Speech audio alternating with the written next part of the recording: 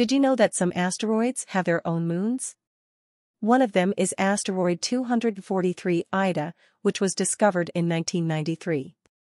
To the surprise of scientists, they found that this small rocky asteroid has a moon of its own named Dactyl. Dactyl is much smaller than Ida, measuring only about 1 mile across. Scientists believe that Dactyl was formed when Ida collided with another asteroid, and some of the debris eventually came together to form Dactyl, which was then captured by Ida's gravity. The study of these objects provides valuable insights into the early history of our solar system. Understanding their composition and structure can help us understand the conditions that existed when these objects were formed. Despite their small size, asteroids like 243 Ida and its moon Dactyl continue to fascinate scientists and provide us with a glimpse into the mysteries of our universe.